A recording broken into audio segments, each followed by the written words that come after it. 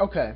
Um, as part of the series of grammar tutorials, I've decided for rule number 4 to spend some extra time reviewing subordinate and independent clauses and comma usage with regard to those, because those tend to be the things that our students struggle with the most. So I come back to our fourth rule, which says if the subordinate clause comes first, leading into an independent clause, a comma is needed after the subordinate clause. And we've said that that's because there's a pause between the two. And then conversely, if the independent clause leads into a subordinate clause, no comma is needed. But I'm going to right now go into a review. The first thing that we have is to review clauses. What is a clause? And in the previous lesson I said that it's a group of words that has a subject and a verb. And there are two basic kinds, the independent ones that can stand on their own as sentences, and then the subordinate clauses, which cannot stand on their own as sentences, usually because they begin with a subordinating conjunction.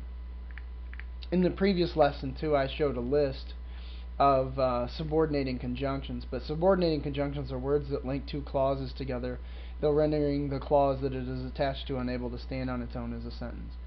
That list I have, I'm pulling it up right now, like after, although, though, unless, whenever, whereas, and the next lesson is actually going to talk about why we use these more in our writing and how they can make our writing more effective. But in either case, for today's lesson, it's just a review exercise. And the review exercise that we're trying to figure out is, are these independent or subordinate clauses? So I'm going to scroll down with that question in mind. Are these independent or subordinate clauses? Start with number 1. After the school staff was replaced, does it stand on its own as a sentence, or is it a subordinate clause? We go through number 2. During the time when I was in college.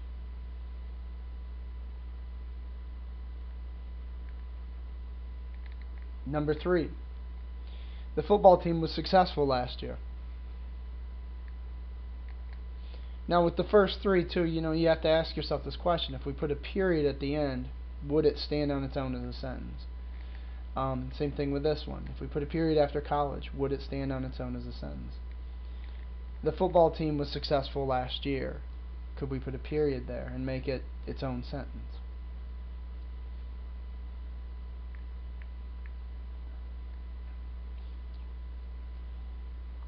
Alright, moving on to number 4. Whereas he believes that the school should remain open. Whereas he believes the school should remain open. And I'm actually, instead of going forward, we'll go over the answers right now first for 1 through 4. After the school staff was replaced, if we put a period there, this could not stand on its own as a sentence. And the reason it couldn't is this after right there is a subordinating conjunction. There should be something there. Now we could, particularly an independent clause. Now we could put a comma after this and say, after the school staff was replaced, the teaching got better. Okay? And we could, the teaching got better, would that be able to stand on its own as a sentence? Yes. Or we could even put that very same thing at the front, the teaching got better after the staff was replaced, and then put the period here. But this cannot stand on its own as a sentence, and therefore it is a subordinate clause. During the time when I was in college. Once again, during is a subordinating conjunction. It's a time relationship subordinating conjunction. And particularly during the time when, that's the thing that kills us, is when it really is the subordinating conjunction. So we could actually get rid of this, but the when at that point becomes a subordinating conjunction. It is a time relationship. When I was in college, period, wouldn't stand on its own as a sentence. We move on to number 3. The football team was successful last year, period. That actually is an independent clause. It can stand on its own as a sentence. Moving on to number 4. Whereas he believes the school should remain open. I don't know about you, but there's something missing there, namely an independent clause to go with it. Whereas he believes the school should remain open, we should put comma. I believe it should close. Now, this works because this whereas is a subordinating conjunction and it's a compare and contrast one. But what I'm going to do is just move on. Number 5. If only time did not go by so quickly. Can that stand on its own as a sentence? If only time did not go by so quickly. Okay, number 6. Because my father said so. Because my father said so. And then number 7. Since I began teaching. Okay, now if we look back, we'll start with number 5. If only time did not go by so quickly, what's missing is an independent clause. This could not stand on its own as a sentence, and therefore it is a subordinate clause. We move on to number 6. Once again, we have a subordinating conjunction, because. And that because, being a subordinating conjunction, renders this unable to stand on its own as a sentence because there's the word because. Number 7. We have a subject and a verb, but once again, this since is a subordinating conjunction, which is a time relationship conjunction. And because of that, this cannot stand on its own as a sentence. Number 8. Although I'm trying to succeed,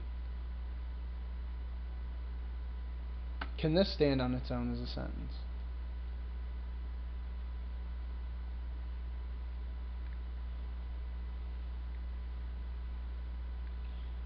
Moving on to number 9. Despite that the team showed lack of effort, does that stand on its own as a sentence?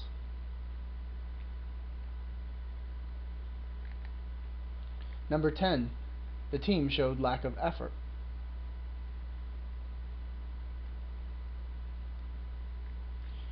Okay, now reviewing the last 3. We have a clause here, I am trying to succeed, but what we have at the very beginning of it is a subordinating conjunction called although. And this is one of those compare-contrast logic-based subordinating conjunctions. And because this clause begins with this subordinating conjunction, it cannot stand on its own as a sentence. Therefore, is a subordinate clause. Number 9 is also a subordinate clause. And once again, it starts with a subordinating conjunction, and it's that phrase, despite that. That by itself serves the same function as a subordinating conjunction. And therefore, this is unable to stand on its own as a sentence. And then number 10, the team showed lack of effort. Notice we have the team showed lack of effort, but there is no subordinating conjunction or anything at the beginning of that. And because there's no subordinating conjunction, and yet we have a subject and a predicate, number 10 can stand on its own as a sentence and is an independent clause. So with this exercise, I hope that it's clear the difference between subordinate and independent clauses. And this is a review of the previous lesson. If you can correctly classify, what is what, and you can write your own examples of subordinate and independent clauses, you're well on your way to being able to write very good sentences. My next lesson is actually about why subordinate and independent clauses are really important for good writing in a very strict and logical sense. So I hope this clarified some things.